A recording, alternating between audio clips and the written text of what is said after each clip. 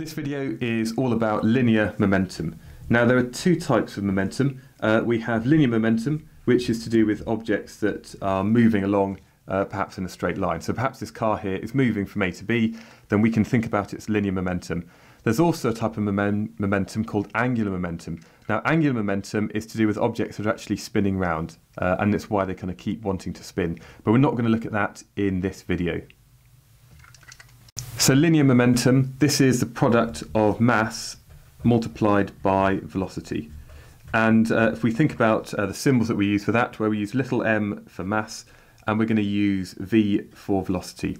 And this gives us the symbol for linear momentum, which is p. Why is it p? Why is it not big M or something like that, or L? Well, these symbols are used up in other things.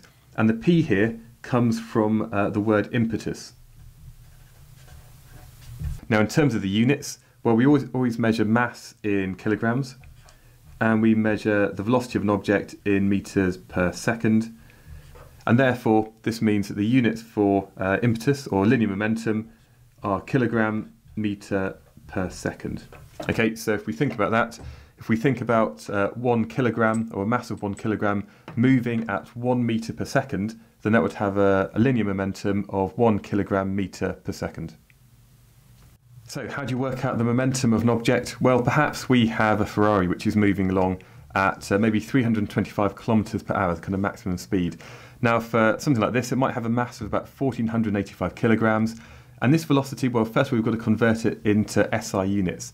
325 kilometers per hour, where we multiply it by 1,000 to get it into meters per hour, and then divide by 3,600, which is approximately equal to 90 meters per second. So in order to calculate the momentum of this, we can say that P is equal to mv. Remember, small p, small m, and small v.